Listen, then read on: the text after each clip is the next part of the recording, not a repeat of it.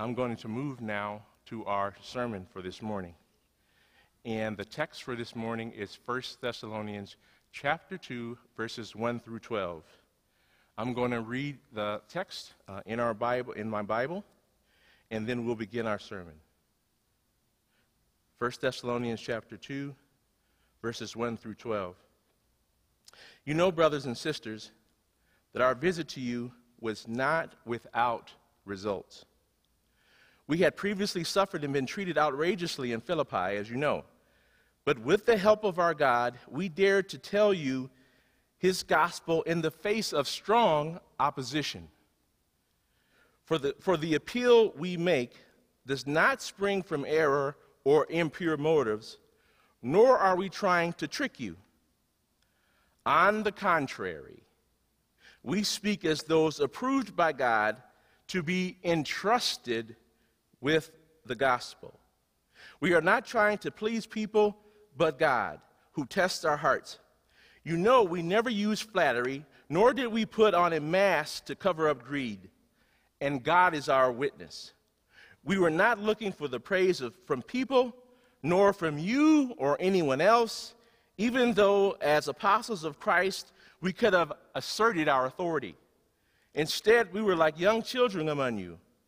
Now, just as a nursing mother cares for her children, so we cared for you, because we loved you so much. We delighted to share with you not only the gospel of God, but our lives as well. Surely you remember, brothers and sisters, our toil and hardship. We worked night and day in order not to be a burden to anyone while we preach the gospel of God to you. You are our witness, and so is God, of how holy and righteous and blameless we were among you who believed.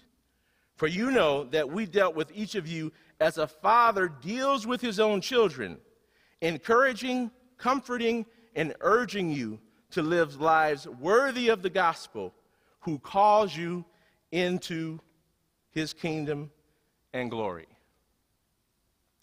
This is the fourth installment in the current series that we are working through called Imitators and Examples. And this is a wonderful series. Paul has written this letter to the church in Thessalonica that is a model church. And as he's been traveling through Greece, he runs into a new community that not only hears the gospel, not only sees the example of Paul's suffering and the sincerity of their message of repentance and faith, they receive it quickly, in large numbers, I might add, and then begin to share that message in their community, such that all throughout Greece and even beyond, people hear about this church. So Paul is delighted. Last week, Pastor Neek talked about how that in order for this to take place, what was required was for there to be martyrs, for there to be witnesses, faithful witnesses, who would share the gospel of Jesus Christ no matter what the cost. This week, I am going to move a little further in the text, and I'm going to talk about the essentials of being an effective disciple maker, the essentials of being an effective disciple maker. And today, I'm going to talk about two roles that anyone who desires to reach disciples for Jesus Christ, to reach non-Christians for Jesus Christ, needs to fill. We need to be messengers and shepherds. That's what we'll talk about today. And then next week, we'll need to be role models and coaches. We'll talk about that next week. But there's very specific things, very specific characteristics that I want to bring forward. What kind of messengers? Well, a disciple maker is a bold and trustworthy messenger. We're going to talk about boldness and trustworthiness. And then secondly, a disciple maker is a loving and self-sacrificial shepherd. So those are the things that we're going to focus on this week, and we'll jump right into it. Now, a disciple maker is a bold and trustworthy messenger. You know, brothers and sisters, that our visit to you was not without results. What is really cool about Paul's work is when you follow the story in Acts chapter 17, the scripture says that many religious Greeks, several Jewish people, and some prominent women came to faith as they entered the synagogue there. They had tremendous success. So he says to them, you know that we had tremendous success, but we had previously suffered and been treated outrageously in Philippi, as you know. But with the help of our God, we dare to tell you his gospel in the face of strong opposition. Pastor Nick talked about the opposition in Philippi. Paul and Silas in prison, the earthquake, the release from prison. I want to talk specifically about the opposition in Thessalonica. When they went to Thessalonica, there were certain Jews there who didn't receive the message. And so what they did is they went and stirred up a crowd, and they told the crowd a part lie. And the lie was this: it was that these men have gone throughout the world, and they're telling people that there's another king other than Caesar. Well, yeah, he is another king other than Caesar, but it's a heavenly kingdom with a future realization on earth, not a current kingdom. And so, but all they heard was that there's another king other than Caesar. That sent the people into an uproar because they recognized that the Romans might come and to their land and destroy them. And so what ended up happening was Paul and Silas were staying at a local citizen named Jason's home. They went to his home looking for Paul, and Silas couldn't find him, took the Thessalonians to their courts, imprisoned them, and made them post bond. So these folks, the Thessalonians, had experienced strong opposition in receiving the gospel, yet still received it graciously and moved forward with it. They were martyrs, as Pastor Nick talked about, faithful witnesses who shared the true, who stayed true to their message no matter what. Now the question I have, the thing I want to go a little deeper in is this: why do we have to be bold? Why do we have to share the message in the face of difficulty? And I've outlined, I think, 3 important reasons for that. The first is we have an exclusive message. In Acts chapter 4, verse 12, in one of Apostle Peter's first sermons, he tells those who are gathered there that there is salvation in no other name than in Jesus Christ. And when you told that kind of message to Jewish people in their temple, and they were used to hearing only about Jehovah God and had rejected Jesus, in fact killed Jesus, that wasn't a very popular message. And it's not very popular in our current time. If there are those who worship other gods or no God at all, you can expect that there will be serious opposition. Therefore, you need to have boldness and can't be afraid when that opposition comes forward, and then be prepared with an answer for those who come before you. Second, we have a big mission.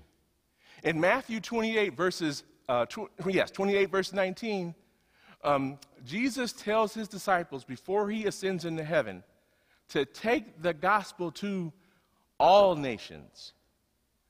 All nations is a big deal. Not just America, where there's liberty and freedom of religion, but other places where they may have no religion or there may be a state-sponsored religion. And I'm telling you, not only do you need to have boldness when you go into places like that, you need to have shrewdness.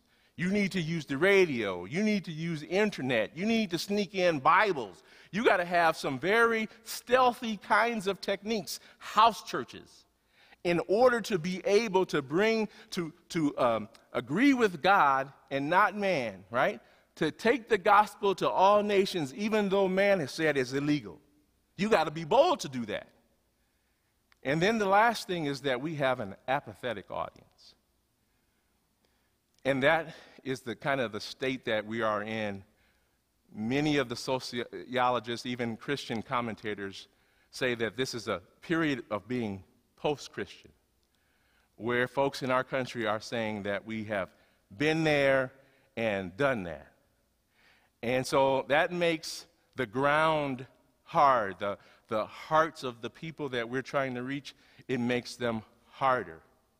And that's why we need to, the churches, that's why we need to be so faithful and so patient and kind when we witness to our neighbors, and persistent. I have been serving at a public school in Madison for 3 years, mentoring boys. And my partner is a woman there that's a social worker. And I have been wanting to invite her to come to church, and I would from time to time. And from time to time, her family would attend services. And it took me 3 years before I could get that family here. And she brought her sister. And unfortunately, this was right before the pandemic, right? But I still stay in touch with them. We've got to be more patient, more persistent in terms of our witnessing when the culture is a little harder in terms of our message. So that's why we need to be bold. So the first characteristic of a messenger is they need to be bold. And the second one is just as important. We need to be trustworthy. 1 Thessalonians 2, 3, and 4 says this: "For the appeal we make does not spring from error or impure motives, nor are we trying to trick you. On the contrary, we speak as those approved by God to be entrusted with the gospel." We're not trying to please people, but God, who tests our hearts. You know we never use flattery, nor did we put on a mask to cover up greed. God is our witness. We were not looking for praise from people, not from you or anybody else, even though as apostles of Christ, we could have asserted our authority. Instead, we were like young children among you, trustworthy because of God. Brothers and sisters in Christ, when God calls you into his kingdom, enables you to hear his message, grants you enough repentance and faith to come to Jesus, he has given you a trust. And it's kind of like when I married my wife. Her father entrusted me with his oldest daughter. And that's a very precious thing. You've only got one Deborah Vaughn. She's a unique case, Biddle now. One Deborah Biddle. And to entrust you is a very serious thing. Now, her uncle, Robert, came up to me and threatened me. He said, "Hey, if you don't take care of this girl, I got something for you." And he had this look in his face like he was going to do something. We've been given a trust. And when, as you're a parent, and you drop your child at the school, you've entrusted the school to keep them safe, to help them grow in scholarship, and to not undo your values, but that's another sermon. There's a trust. God has entrusted us with the gospel, and it's required in stewards that we be found faithful. And he has tested our hearts. I talked to a woman at our church here recently this week, and she was saying, Lloyd, he said, "This is really tough. I've got no sports, I've got no hair salon, and I've got no nail technicians," right? And that second one really motivated me. No hair. I'm like, what am I going to do? Come on. Really, it's that sports one that's really been on me. And the point God is trying to say to us, perhaps, is will we serve him faithfully when our pleasures have been removed? Will we serve him? Will we serve others faithfully? Will we use this time to reconnect in relationships with people that we haven't connected? That brother who lives in Pennsylvania who you haven't been talking to? Will you reach out to them? Maybe God is testing us, that now that he's removed our pleasures, will we press in towards him? And he's been our witness too. And here's how God witnesses. One of the ways that we have been, the elders at our church,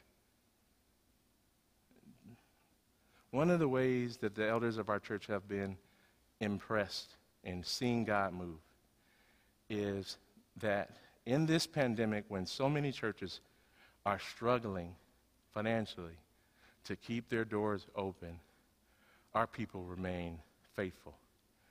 One of the ways that I've been impressed is the testimonies I hear from the saints of how we've been reaching out to each other and sharing and caring. When God is our witness, he witnesses with things like love and peace and joy and perseverance and self-control. He witnesses with fruit. And what Paul was saying to them is that you see the fruit of this ministry? You see the fruit of our lives? So God has done a thing. And because God has done this thing, we have different motivations. Our motivations are to please God. Our motivations are to be true to his message, to understand it well, and to represent it clearly. Our motivations are to walk in holiness more and more, to not only preach the truth, but to live the truth out well. Our motivations are to be pure. And we want to be above board. I was talking to someone and need to explain this illustration. There was a time, a saying, that to be above board in playing cards is to have your hands on the table. So our message is open and above board. We tell you that God is going to bless you now, that his truth and his word will bless your life now and in eternity with opposition, with persecution. So we don't have a tricky message that says only blessing with no struggle. We say struggle and blessing and eternal life. We're not tricky. And we are humble. And our objective is to inspire people to come to faith by a godly, precious life and not through authority. We want to be humble. And we want to be gentle, that image of a mother with her children. And so as we walk around, especially non-Christians, we want to be patient and we want to be persistent. We know this takes a long time. We're willing to make the investment. And so we live that way because we're trying to please God. And Paul contrasts this as to the point of where we're trying to please ourselves. If we were trying to please ourselves, there would be error in our message. We would create a message so that it would benefit us, right? We would be greedy for money. We would take advantage of opportunities, right? We'd be slick. We'd be seeking fame and glory because that's what the flesh wants. That's what my person wants. And then we'd be exercising authority and giving orders because that's just the natural way things are done.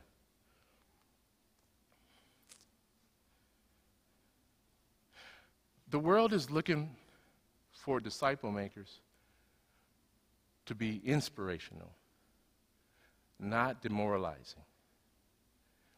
This kind of godly life, of truth and honesty and humility, inspires people. In a recent book called Teams That Thrive, the authors posit that Christian leadership teams, that there are 5 qualities of excellence. And one of those qualities is to be able to rely on inspiration rather than control to lead. So they build relationships that take time, and they lead through inspiration and not control. And so that's really the thing that makes the difference for Christians. We are bold and we are trustworthy because that inspires people to come to faith in Christ. So a disciple maker is a bold and trustworthy messenger. Secondly, a disciple maker is a loving and self-sacrificing shepherd. 1 Thessalonians 2:8-9. Because we loved you so much, we were delighted to share with you not only the gospel of God, but our lives as well. Surely you remember, brothers and sisters, our toil and hardship. We work night and day in order not to be a burden to anyone while we preach the gospel of God to you. We want to be loving and sacrificial. One of the metaphors of being a Christian is to be a part of the family of God. We are brothers and sisters in Christ. And that's true. It's a reality for us. And when we live into that reality, we are more effective in our disciple making. We need to share the gospel in its honest truth, right? With grace and truth, like a family. When I was growing up in my household, well, sometimes my dad wasn't all that graceful, but it was always true. It was always true what he had to say. In my mom's case, there was a gentleness to it. And maybe that's why God gives us, ideally, both men and women in the house to balance that out a little bit. There's an honest truth in the family, right? And then there's open lives. You know, from time to time, you'll see your brother walking around. You'll see more in underwear. You'll see things that you really don't want to see. You'll see, though, their sterling moments of generosity. And you'll see the tough moments of greed and self-centeredness. The open lives. You'll see it all. And you see your parents working third shift in order to take care of you. And so that's how it is in the family of God. And when Paul is preaching this message, he says, listen, we worked at night so that we could preach to you for free during the day. You could come over. We wanted to share our lives with you. And so as we challenge ourselves to be disciple makers, we want to challenge ourselves to be more, to give more. My wife often talks about when she was a college student 10 years ago. That's a joke for those of you who know Deborah and I. And her mentor was a woman named Ollie Watts Davis. And Deborah joined a group called the Illinois Black Chorus that sung black gospel music, but also other secular music. And she joined it her freshman year, but worked with Ollie for 3 years straight. And 3 hours a week with Ollie, but then in addition to that, 2 nights a week at Ollie's home when she was a newer mom raising children. And so she would come over and eat and babysit kids and do Bible studies and just do life with her for 3 years. In addition to that, they went to the same church where Ollie Watts Davis was the choir director. So she was in her choir, right? And you can imagine, in fact, the wonderful wife I have is a result of that mentoring she got from Ollie Watts Davis, who treated her like family. And if you ever get around them today, it's really like a big sister, little sister relationship. And some of us are blessed to have relationships like that. We need to have more like that in the family of God. Loving and sacrificial relationships that bring us into the kingdom of God. And a disciple maker is loving and sacrificial, even in the midst of a pandemic.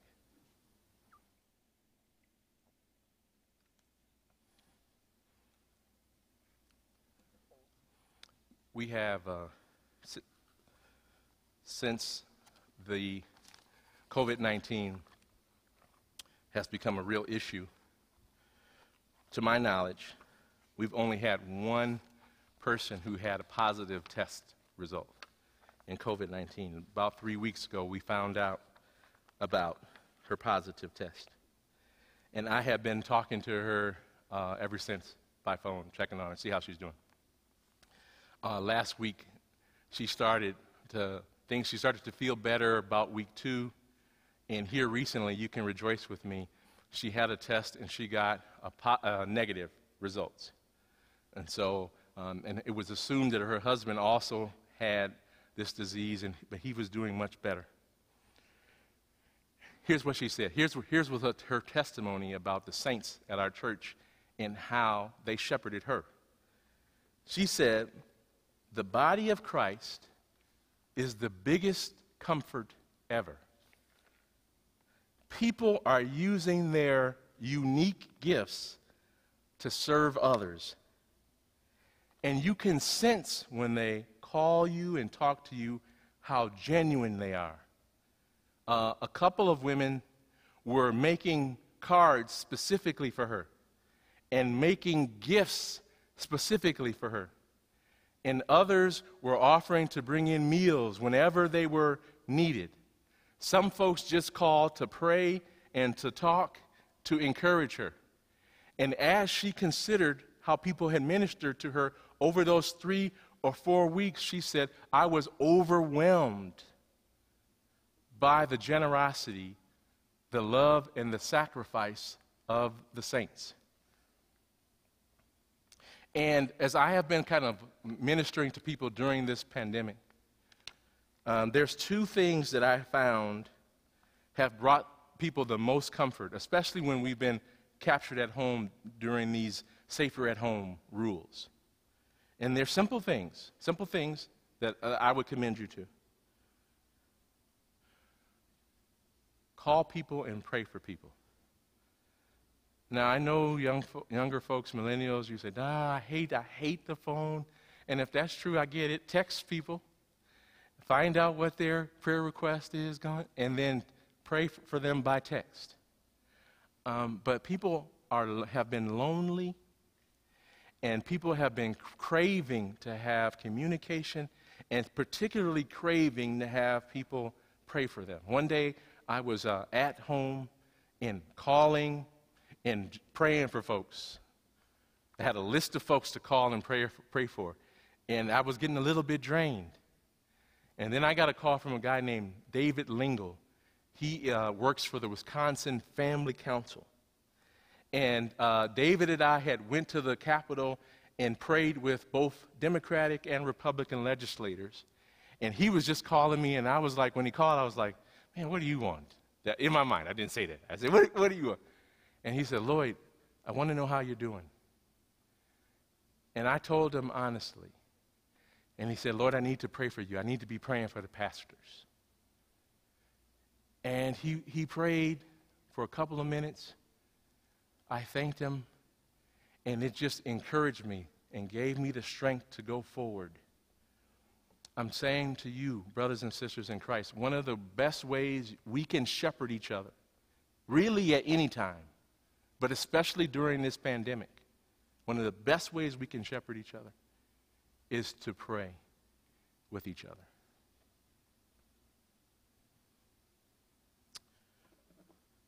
You know, Jesus was known as the Good Shepherd. Jesus was known as the faithful and true witness. That is why these attributes of boldness, these attributes of love and sacrifice, these attributes of trustworthiness are so important, because they mimic our Savior. And as we live into them, we can bring people to Jesus Christ just as Jesus did and just as his apostles did. Let us pray.